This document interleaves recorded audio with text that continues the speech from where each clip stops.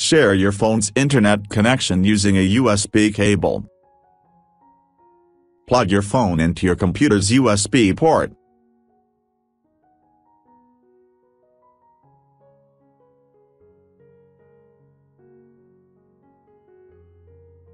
Allow. Tap the settings on your Samsung. You can find this on one of your home screens. Tap Connections. Tap Mobile Hotspot and Tethering. Toggle USB tethering on.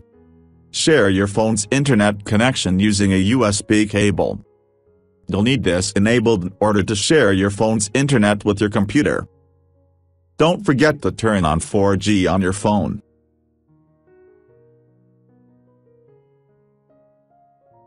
Setup is complete. You see the results here. Thanks for watching. Don't forget to like and subscribe.